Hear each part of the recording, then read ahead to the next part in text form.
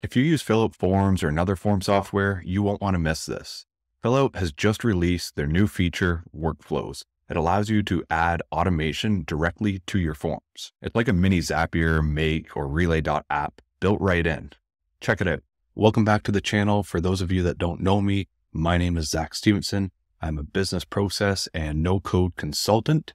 If you need help streamlining or automating any of your business processes, you can visit our website, innerdevsolutions.com, or you can click the link in the description below to book a free consult. If you do not have an account already, there is a link in the description below to get started. Fillout Workflows is still in beta. However, they do have a brief description on their website on what you can accomplish with this new feature. Basically, their introduction is forms meet workflows, which, as mentioned, is similar to a Zapier, Make, or relay.app. Essentially, it allows you to add in automations and different triggers and actions throughout that form submission. It's not going to replace any of those tools that I just mentioned. However, it is nice that you're able to build in some of those automations and functionality right into your form. I'll jump into Dominic's LinkedIn post. There's a few things to go through, and the workflows, they can trigger on a form submitted, form abandonment. If someone starts to complete the form and then leaves, if they've entered their email address, then you'll be able to potentially recover that lead or that person that's filling out the form. Some of these features are required to be paid for, but it all depends on what you're looking for. Scheduling event canceled, event rescheduled, and before event starts, that one, it's going to allow you to send out an automated reminder email before that event actually starts, whether it's 30 minutes, an hour, or a day before, something along those lines. And the features or the actions that can happen after that trigger, as mentioned, here's a run AI action using the OpenAI API. And here's a few of the features that are available within that. Summarize, classify, generate, and extract. Summarize, pretty self-explanatory. Generate, pretty self-explanatory. And extract, that's just extracting specific information from the form submission. And then classify, what this one will allow you to do, depending on your use case, it will allow you to classify the form or the type of information being submitted. We've got a delay, send custom emails. We have a filter option, which basically allows the workflow to take a look at what was submitted within the form and then decide if it wants to continue. The branching, that is not yet released, but eventually you'll be able to have some sort of logic in your form to decide which route you want to go down. Send a Slack message, Teams, Discord as well. You can send out a webhook, and soon you'll be able to connect directly to Zapier as well. Let's jump into the form and start building. To simplify things, I've just created a simple form to speed up this process a little bit. It's just going to be a client inquiry form. The first page is going to be the contact information. We have full name, email address. These are both required as denoted by the little red asterisks. And then I've got company name and phone number. Those are optional. And then from there, when they click next, we can go into the request details. Again, I've got it really simple. I'm just asking for a budget, and this is a drop down. And I just have a few options over here. Not sure, less than 1,500, and then up to 5,000, 5,000 to 10,000, and more than 10,000. And then I also have add a description of your needs. I'm looking at this from my business perspective as a no-code consultant.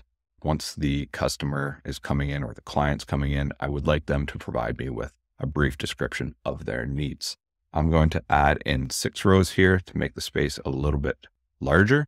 And then again, like Fillout always has provided, in this case, I'm not connecting it to any database, but you are able to connect it to SmartSuite, Airtable, Google Sheets, and other connections as well. I'm going to keep it really simple and just use the Fillout interface and platform for this tutorial. And then the last page here, we should have an ending, which is a thank you once the form's been submitted. A couple of things I'm going to do. I'm going to add in a couple of pages, add some logic, and then we are going to create the workflow. First thing I want to do, go down here, we'll click add page, and we will add a review page. We'll just leave this as review, and it's already done, set up for us. So that's fine. Now we're going to go in and add another page. We are going to use this scheduling option. And essentially it's like Calendly. I'm going to use Fillout's own scheduling tool, which connects with Google Calendar. I'm going to select that. I'm just going to do one-on-one, and I am going to just type in something like discovery call. Event duration, 30 minutes. That's fine. And we will add a Google Meet option, but there is other options that you can add in here as well. I'll hit create. It's going to build our scheduling page for us. And then down the left side here, we have a lot of different options. I'm just going to leave this as discovery call, event durations 30 minutes, and the meeting location is Google Meet. So the general section's looked after. Availability, I can go into here. I'm going to click on my working hours, and then from here, I can make any changes I want. For the tutorial, this is good enough. There's a limit future bookings option. I'm just going to do 21 days into the future. A minimum notice. So you can change this. Users or people that are looking to book a call can only book 4 hours out or 10 hours out or 12 hours out at the earliest. I'm going to just set this to 12 hours. Basically, they can't book same day. And then you can add a daily event limit if you want. You can add in a buffer time before and after bookings. I'm going to add in maybe 15 minutes before, 15 minutes after as some sort of buffer in case you go over or you want to fill in a few notes after your call. And then I'm going to scroll down here and select display. So the way that this is displayed, I'm actually just going to leave it as is. I'm not too worried about it for this tutorial. And we can go into notifications here. I do want to turn on a reminder email. So I'll toggle that on, and we can leave it as 30 minutes before. I might actually do 1 hour before, and we can go in here and edit the email. The email, we can just go in and do something like, this is a reminder for your scheduled meeting at, and then hit the at symbol, and you'll have this pop up where you can select some dynamic information. Just put in event start time. And then I'm going to hit this little plus icon. I'm going to bring in a button, and the button text will just say open Google Meet. We can make this dynamic as well. The URL is going to be the Google Meet link. Add in a space.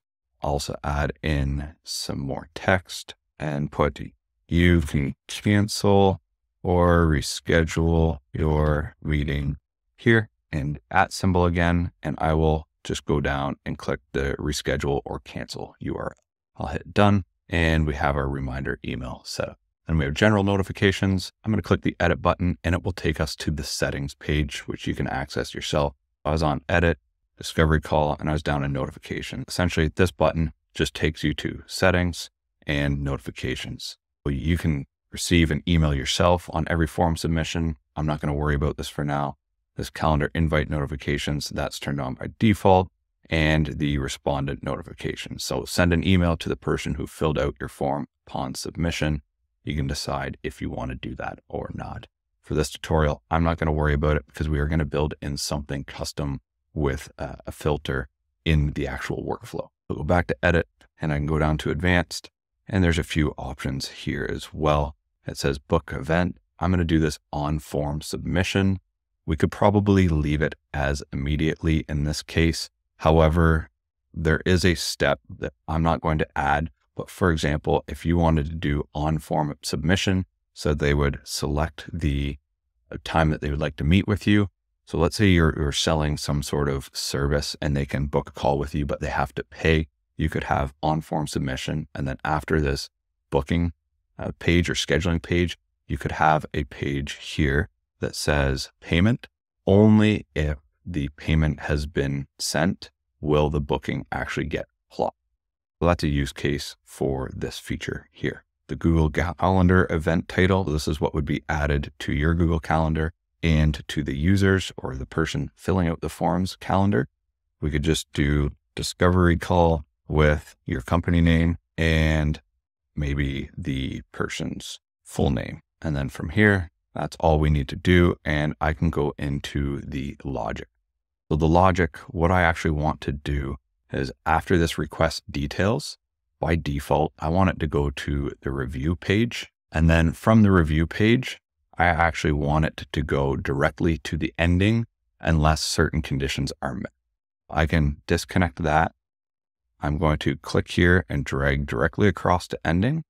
And then I'm going to click this plus icon. and drag to here, and it's going to set a condition. Once the review page has been completed, we can go to the discovery call if certain conditions are met. We're going to add a condition. We're going to go down to the budget. And if the budget equals 5,000 to 10,000 or if the budget equals more than 10,000. What we're doing here is we're allowing the person submitting the form to book a discovery call with us directly on our calendar if they meet a certain condition. If not, we're going to take them down a different workflow that sends them an email with some extra information so that they can make a more educated decision if they want to spend time to book a call with us. So essentially from here is if that budget conditions are met, they can go in, book a discovery call, and then the form will be submitted. Otherwise, the form will just be submitted, and then we're going to set up the workflow to send an additional email. So I can hit X here. We can go into integrate, and you can see the Google Calendar has already been set up for us. We actually want to go into the workflows here. As I mentioned before, there is some options that are already pre-built for us. I'm going to go in here and click blank workflow. And in this case, as I also mentioned, the form abandoned, this is an add-on, but these other options are available within the free plan. So in this case, I'm actually going to do when the form is submitted, we're going to go down to the next step, which is going to be an AI action. Click AI action. We're going to do summarize text. That is fine. And we will do medium. There's an option here to go custom. If you only want to summarize or extract from one specific field, you have that functionality as well, but we'll go full submission. We'll do medium and I will hit done. The next step, I want to go into Slack and I want to send a message to my leads channel in Slack, and it's going to be a custom message. I'm just going to do something like name. We will do email, company, and description or summary. Maybe we'll do summary here. Then again, just hit the @ symbol, or you can hit the plus icon. We'll go up here. We'll do full name, email, company, and we'll add in the summary, which is being created by the AI module. We'll hit done here. And now we can go on to the next step. Now, next step, we're going to add in a filter, and the filter is simply going to be if the budget is equal to not sure or is equal to the 1,500 to 5,000. And this would be a use case where I would want to create some sort of branch. If the budget does not meet your threshold, for example, if it's under $1,500, maybe it sends an automated email saying something like, sorry, you don't qualify. Or it could be like, we provide hourly services. If you would like to book an hourly service, and you could direct them to pay for that hourly consult ahead of time using the form, as I previously mentioned, something along those lines, but the branching option is not yet available. I'm just going to continue as is. So again, it's just going to be when the budget is equal to either not sure or the 1,500 to 5,000 range. Either way, in this case, even if it is at the 1,500 range or under the 1,500 range, you are still going to get a notification in Slack so you can reach out to them manually or connect with another service like relay.app and send out additional email way for the time being. Here, I'm going to add in a delay. Maybe I don't want them to receive the email immediately after sending out the form, but within just 5 or 10 minutes, something along those lines. We can go in here on delay, put in 10 minutes, and then after 10 minutes, it will send out an email to these form submitters that meet that specific condition or filter. Next step, I'm going to hit this plus icon again. We'll go to send email, and you actually have the option to connect your own Gmail address. I'm just going to leave it as from Fillout for now. I'll leave thank you for submission. I'm going to pass in the email address they provide, and I can hit advanced. If you want, you can add an attachment. You can CC different people, BCC yourself, whatever. It doesn't matter. I'll go into email here, and I'm just going to paste in an email that I've already pre-created. We can do hi, full name. Thanks for contacting us. Our projects generally start at 3,500 and increase accordingly, depending on project needs, whatever you want it to say. So I can go back into here, hit done, and now our workflow is complete. Best practice. It's good to label your workflow or automation or whatever you're creating. I've labeled it client inquiry workflow. And from here, I can actually go in and hit publish. I will publish it and it is now live. If I hit back, close this out, we can see that the integrations, we have a Google Calendar connection and we have a workflow set up on this specific form. So share, we have options available here. Once we publish the form, here's our results page, and then here's settings. There's nothing else that I need to do on this specific form.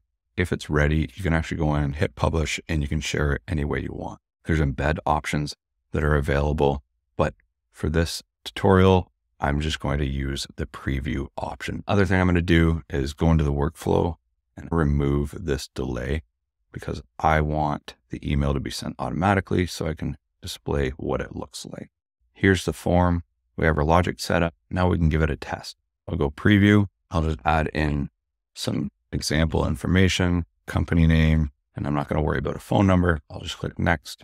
What's the budget for the project? I am going to put 5,000 to 10,000, and I'm just going to paste in an example description that I've already pre-written. We'll hit next. Gives us an option to review. Then I can hit submit. And from here, I can schedule a call. I can go in here and select whatever time and book it similar to a Calendly booking. One other thing that we can do, there was that pre-fill option. I'll show you how to do that in a minute. But because the users already passed us their name and their email address, instead of them entering it twice, we can add this information for them. I'm going to exit the preview. I will go down to the discovery call and I will do advanced, and we're going to pre-fill some fields here. So the respondent email, that's just going to be email address, and the respondent name is just going to be full name. We can go back into preview. I'll just write this out real quickly. We can book a time. It's pre-filled the information here for us. I'm not actually going to go through and schedule this. I want to go the other route so that we can see how the workflow actually works here. In this case, I'm going to use either the not sure or the 1,500 to 5,000, which will meet the filter within our workflow. And I'll click next. We can review it and hit submit. And we can see it automatically takes us to the end. And within a few moments, I should receive a Slack message internally, and the customer, which in this case is just my email address, will also receive an email. So we can see that I received a Slack notification passing in the customer name or the lead name, email, company name, and then it provides me with a summary created by AI of the form submission. Once you submit the form, you can actually go in to the history here and select to see the workflow history. We can see that there's a form submitted, AI action, Slack, filter, and then send email. And if I go into my email, we can see here that subject, as we entered it, thank you for your submission, and it will automatically send out this email for us. There's a lot you can do here with the new workflows feature within Fillout. It's really exciting. I'm looking forward to seeing how they add to it and the new features that get added as they build it out and bring it out of beta. It's really exciting stuff. Make sure you check it out. It is really coming along quite nicely, the whole Fillout platform, and it is going to be a leader before long within the form space. That's it for this video. I hope you enjoyed it. Make sure you hit that subscribe button so you get notified of more tutorials in the future.